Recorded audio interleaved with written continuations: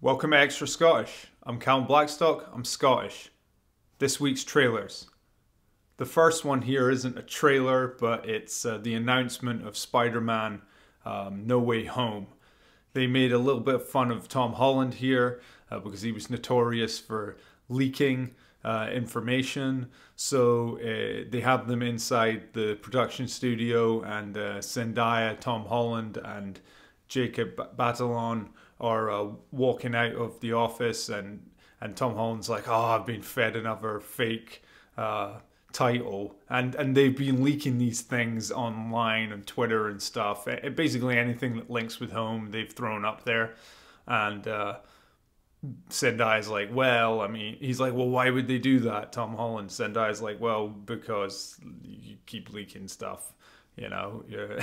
But then they walk past this board, the inspiration board, and it has the title Spider-Man No Way Home. So it was kind of fun that they did this in this way. You know, I thought it was a little different to do, and it got the hype going. As far as the title goes, I mean, tell me if you like it. It links in. All of them are the home thing. It seems like No Way Home. Maybe this is the multiverse thing that's going to happen. There's rumors of some of the other Spider-Men from the other Spider-Man movies being in it, and they're shutting those rumors down, but maybe they will be. I guess Jamie Foxx is going to come back into it, so who knows what's going to happen, but he seems like he's not going to be able to make it home. No Way Home. All right, Thebatman.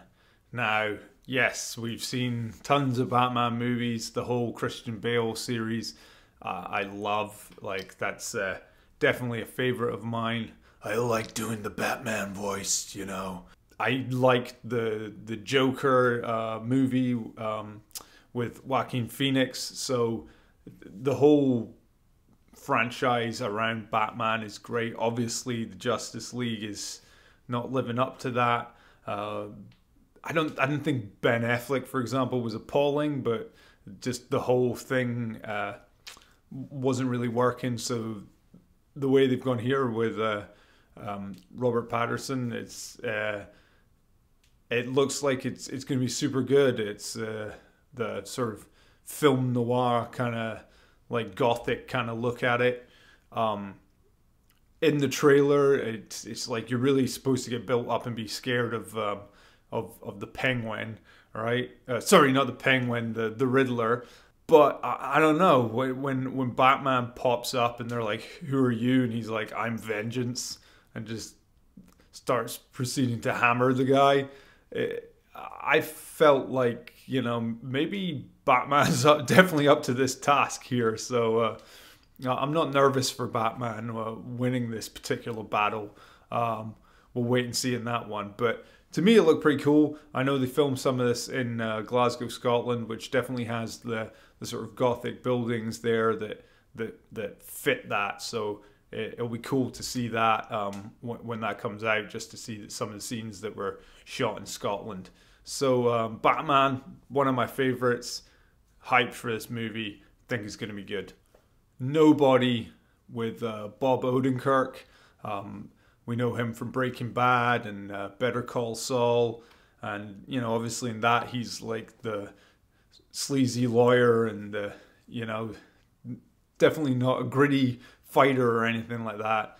And the whole point here is this guy is a nobody, and he just has a family, but then someone breaks into his house, and he seemed to handle that, and come to find out he's this kind of elite assassin kind of guy, and he just, once they reveal that in the trailer, it just goes ballistic.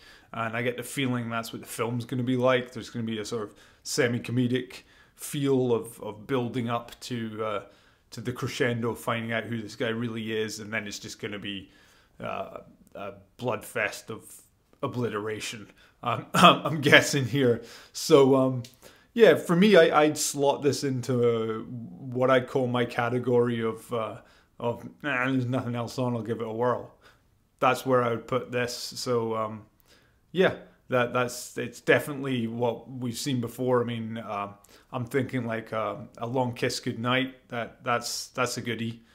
Just Samuel L. Jackson alone in that movie is amazing. So that kind of feel, I don't think is going to be as good as that. Probably it's just going to be a standard. But yeah, I like Bob Odenkirk, so I think it could be at least fun.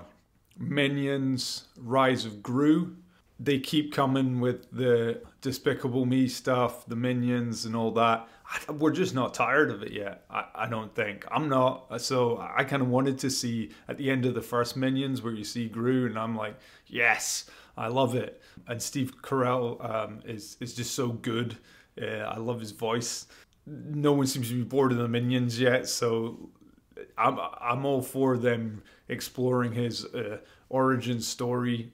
And the Vicious Six, it seemed pretty cool too. So he's gonna steal the medallion or prove himself to be a great villain with the help of the Minions.